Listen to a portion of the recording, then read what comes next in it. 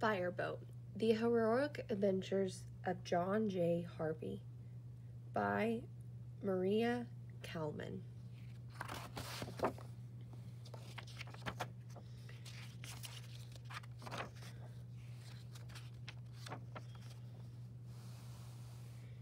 New York City, 1931.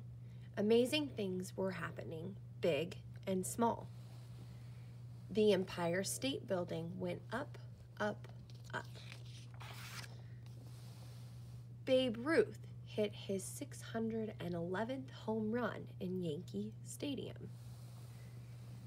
The tasty candy treat Snickers hit the stores.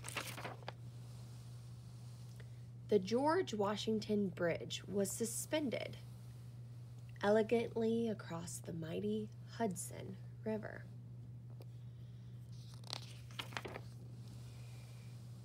Champion Pendley Calling of Blarney won Best in Show at the Westminster Kennel Club. On a hot and jazzy night, the word hotcha was invented. Hotcha, hotcha, hotcha. And on a sunny, fresh day, the John J. Harvey Fireboat was launched. There were 12 fireboats in New York City. The Harvey was the largest, fastest, and shiniest fireboat of them all. It had 5 diesel engines, so it could go 20 miles per hour. That's pretty fast. 8 pipes that could shoot 16,000 gallons of water per minute, equal to 20 fire trucks. A completely round steering wheel. A control dial in the pilot's cabin, many brass nozzles, hose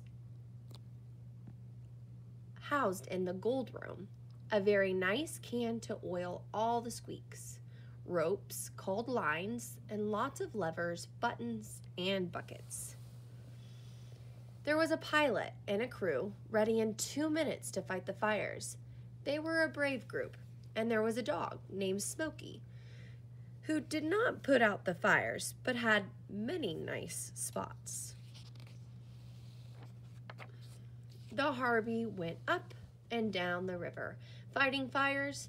It fought fires at the bustling piers.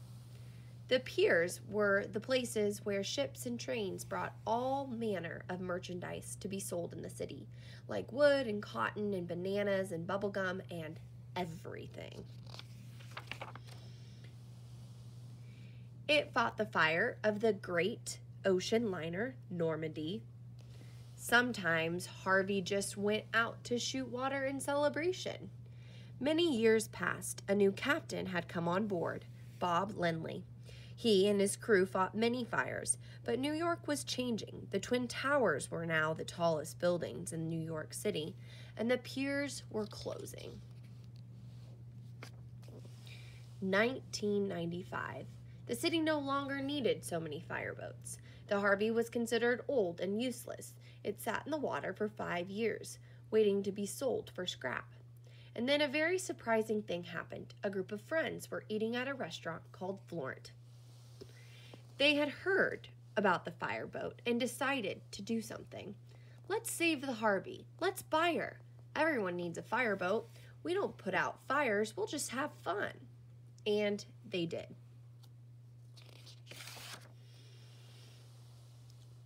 They took it to Cattle's ship repair yard in Staten Island. Even there, they said, "She's old. It'll be hard to fix her." But the owners said, "Fix."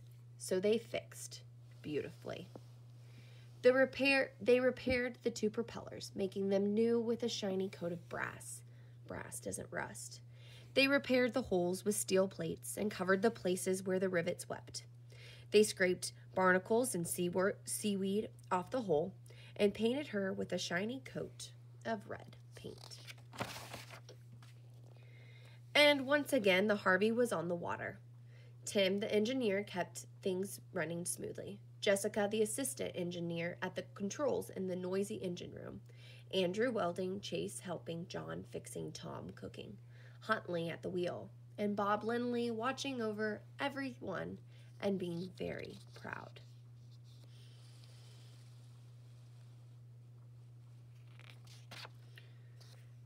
They made friends with the other fireboats on the river, the Firefighter and the McKean. Everyone said the Harvey's a nice old boat, but she could never be used to fight a fire. Never. Toot, toot, toot. A boat says hello with 4 toots.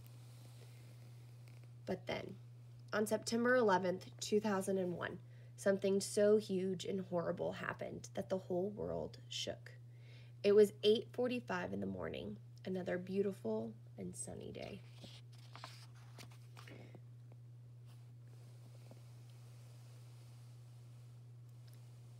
Two airplanes crashed into the Twin Towers. Crashed into these two strong buildings.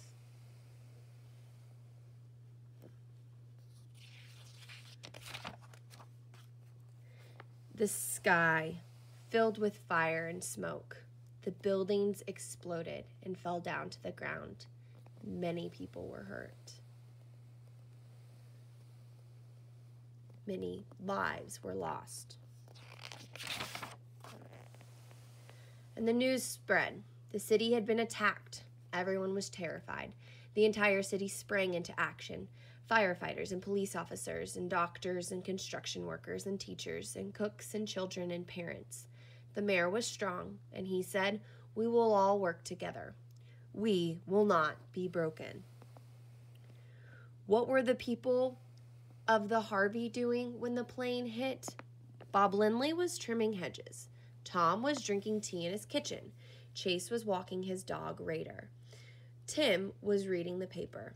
Andrew was welding. John was working. Huntley was reading David Copperfield. Jessica was writing a story. The Harvey was snoozing at the pier. They all had one thought: get to the Harvey. And they did. They called the fire department. "John J. Harvey, ready to help. How can we help?" The answer came: "You can help fight the fire. You can't help fight the fire, but you can ferry people to safety." But suddenly, an urgent message came loud and clear.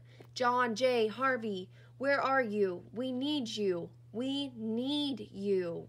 The water pipes were broken and buried, and the fire trucks that had raced to the scene could not pump water. The firefighters attached hoses to the Harvey.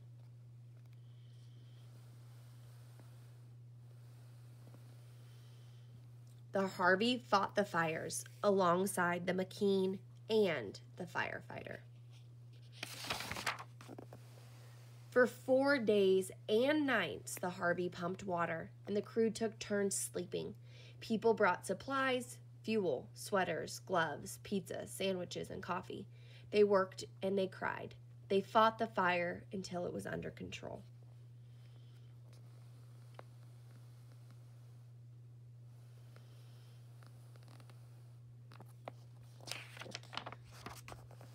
Finally, it was time for the Harvey to go home. Everyone on the boat had never seen anything so terrible, and they had never felt so proud. The Harvey was a hero, and everyone knew it.